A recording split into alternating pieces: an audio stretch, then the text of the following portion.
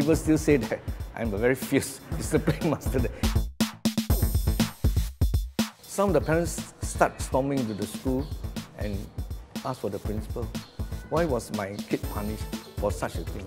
I don't know what's wrong with the parents nowadays.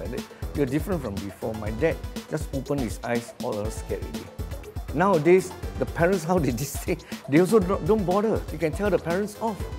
When I was disciplining my own children, until today they still tell their children, you know what the Akong do to me? Akong throw knife there, throw chair.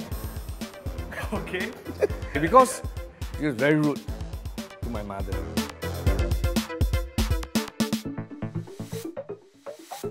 If the principal felt that it has to be done, it has to be done. Okay? And she has to make a report and submit to MOE.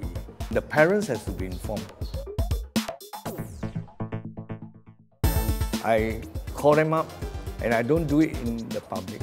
I'll do it in somewhere quiet and tell them what they've done wrong. That's all. And sometimes you can find out from their background why are they behaving in that way, you see. Then you can show that you're concerned for them. Then later on, I tell you, students who are those naughty ones, when they leave school, they are the ones who remember you very well. Not because you scolded them, but because you understand them.